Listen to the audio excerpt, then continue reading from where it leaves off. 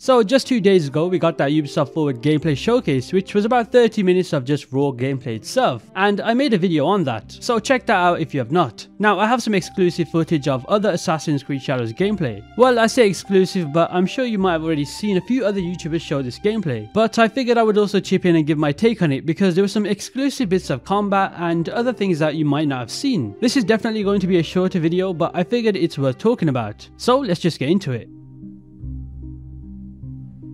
So right off the bat with this footage provided by Ubisoft, we'll first see some exclusive gameplay from Yasuke, and then later on we'll go over some Naue gameplay as well. Now here we can see a rather interesting ability that Yasuke has where he can quite literally shoulder bash through destructible environments. Now I'm like 90% sure that this is not a skill, as you can see at the bottom, where he still has his 3 adrenaline points after using the shoulder bash. Here we get the first look at the rifle Yasuke is able to use, which is called a Teppo, or a Tanegashima Teppo, which is classed as a long rifle, which fun fact was a weapon given to Japan by the Portuguese around 1543, and we already know Yasuke's story in the game starts him off as a Templar, or rather a bad person, and later on he allies with Naue. So I guess this will be one of those weapons given to him at the start of the game, similar to how Naue will receive her hidden blade at the start too. Now I don't think I'm really going to use this rifle that much in the actual game, as it does seem a bit boring if I'm being honest. After all, I like these games for their melee combat, and I'm not really trying to stay at a distance and one-shot somebody in the head. Where's the fun in that? I guess I will use it for shooting explosive barrels or pots to blow up enemies in the area, but apart from that, I don't think it's my personal preference. Now one thing I want to focus on here is the melee combat and how important it seems like parrying will be. It seems like once that light blue icon appears on an enemy's weapon, that would be the perfect time to parry their attack. Now I'm not sure what the difficulty of this footage is, but I'd assume it's probably on either the lowest or normal for the sake of the showcase, because the parrying window does seem a bit forgiving. I already know these rifle enemies are going to be a pain in the ass to deal with, especially if they're on rooftops just shooting from above. Of course, once again, there's that decapitation that looks really good, and I'm glad they brought back the gore. Also, just take a look at this very unnecessary showing of a shoulder bash. It's a bit pointless, I must say, but I guess it's just to showcase that special move Yasuke is able to do.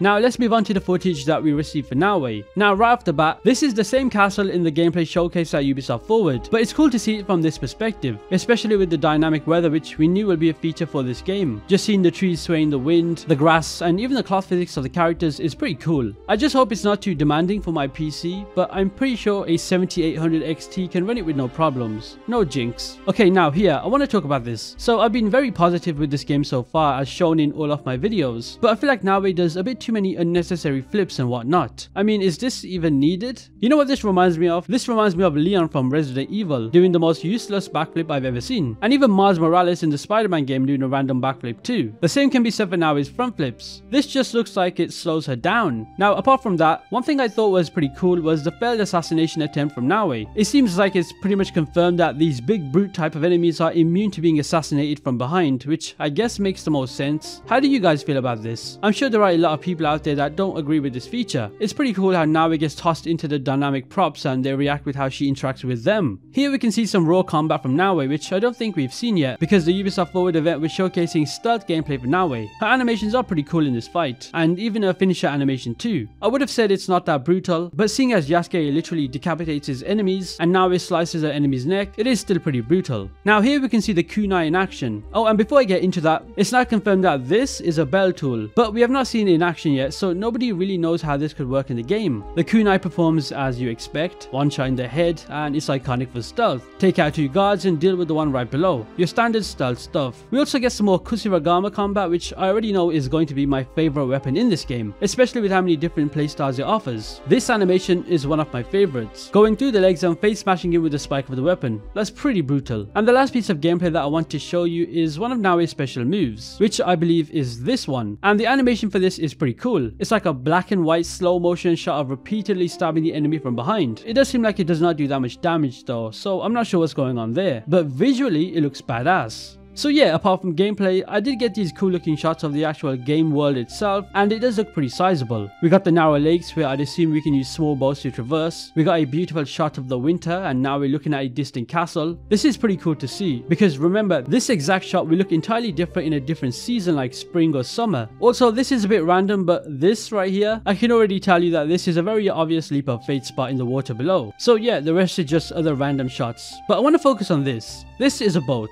which sounds pretty obvious obvious to say, but it's not an ordinary boat. I'm 95% sure that this is a wassan, which was a boat used back then for transportation, fishing or ferrying across rivers and coastal waters. Now my question is, I wonder if we'll be able to use these boats to travel from point A to point B. I don't see why not. Also, shout out to this random Tory gate that's just chilling on a rock. Bit random, but we move. You know, one thing I've noticed that all of these shots have in common is the amount of trees. It certainly does seem like there's an abundance of them. Is this Ubisoft showing us the next gen capabilities and them abusing the foliage? Maybe. And the last thing I want to show you is this clip. This is showcasing the season change in the game, and I thought it was cool to see, especially with how winter looks. Also, is it just me, or does this layout of trees look like we'll see a return of tree parkour? It does certainly look like it, but who knows? So yeah, that's pretty much all I want to share with you guys in this video. Now that you've seen 30 minutes of gameplay at Ubisoft Forward, and also some of the stuff in this video, how are you now feeling about Assassin's Creed Shadows? Are you excited? Are you skeptical? Or do you just not care? Let me know down in the comments below. Also, be sure to enter my giveaway for Assassin's Creed Shadows if you have not. It ends on August the 1st, and press the link in the description if you're interested. Anyway, with all of that said, I'll see you guys in the next video.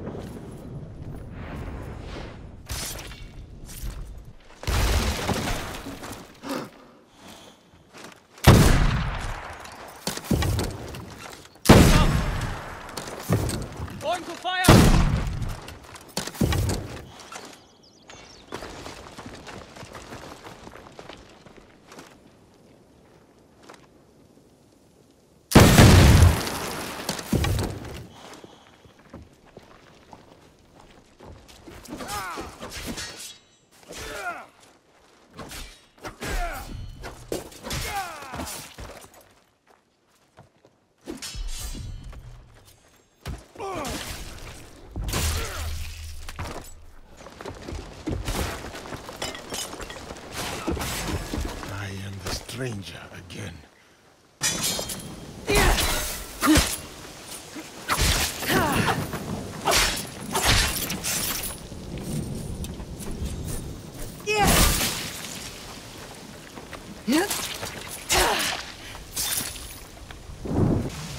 Advance on the enemy!